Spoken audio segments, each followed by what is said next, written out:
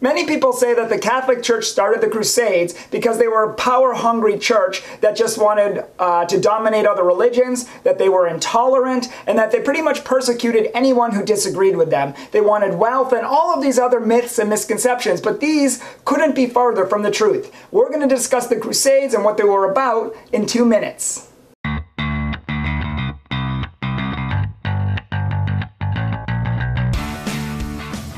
Muhammad, as you all know, was the founder of Islam, and he didn't have much success preaching in the city of Mecca. They actually kicked him out, where he fled to Medina, and he ended up having more success there and ended up raising a little bit of an army there. And with that army, he went back to Mecca and sacked it, razing it to the ground, just destroying it. And from then on, he spent the rest of his life on the battlefield fighting wars for Islam. By the time he died, he had conquered the whole Fertile Crescent. And after his death, it got even more so. The armies of Islam grew and conquered more and more and more. In fact, from 657 AD to 757 AD, they conquered everything from Afghanistan all the way over to North Africa and up into Europe, which they probably would have succeeded if it weren't for the Franks who stopped them.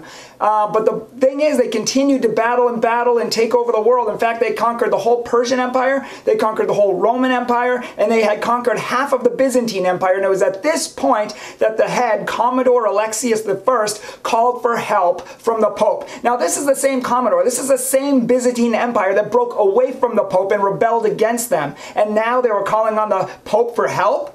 Well, the Pope prayed about it for a really long time. And in the end, he said, you know what? Our brothers in the East need our help. There are innocent people dying. So we are going to gather an army. We're going to help them. That's why the Crusades were started. They were wars of self-defense. They were wars of actually helping other people in need and protecting Christians around the world who were being killed. People over in the Holy Land were actually being killed. Christians who were on pilgrimage going there were actually being killed, sometimes by the thousands. So to create a safe passage for them, they were going to take the Holy Land, make it safe for them, and they were going to help the Byzantine Empire. That's why the Crusades were started. They were wars of self-defense. If you want to learn more about this, you can check out my 4 blogs below and other resources that I recommend. And I'm going to be making a full video on it, which when it's ready, you can find right here. Thanks for watching. Make sure to subscribe and like, and let me know if you have any questions or comments. Put them down below. God bless you.